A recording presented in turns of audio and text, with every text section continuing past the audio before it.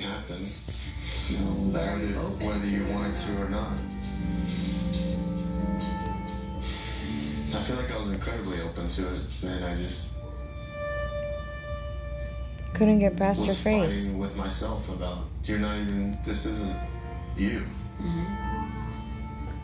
feel like I'm such a motivated person in relationships, and like nothing has just naturally happened, and it sucks, and that's by no fault of yours.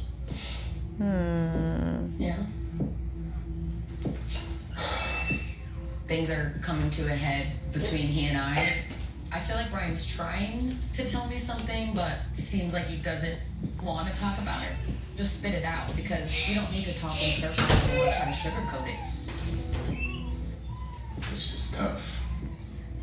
I know her past. I know that she's been in this situation before where she's the one trying, and it's not being given back to her.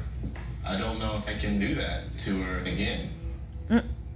He's not even trying. Like, there's no way.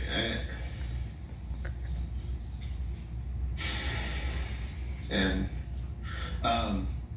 I just, nothing good is gonna come from me not sleeping in any scenario in life. So if I don't get sleep, I'm just gonna be a not fun, productive, progressive person to be around. Cause like you already are. And until I can get that sleep, you're gonna highly dislike me. You go in there. I go in there. Put myself in there. You can have that comforter is better if you want that comforter. You know, whatever. Like, if you don't want to be with me, then please don't be with me. But I feel like he needs to say it. Because, yeah, it's frustrating to not just be told what it is in black and white terms.